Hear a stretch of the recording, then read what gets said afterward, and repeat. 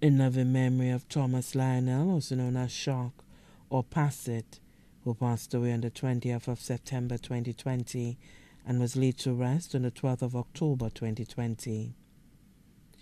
The time we had Dad wasn't nearly enough to pack in an entire lifetime of love.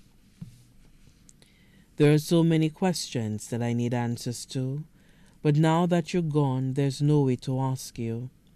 But there are still photos to remember you by. Each time I look at them, I still want to cry. They say grief is easier to bear as time goes by, but it doesn't stop me from wondering why.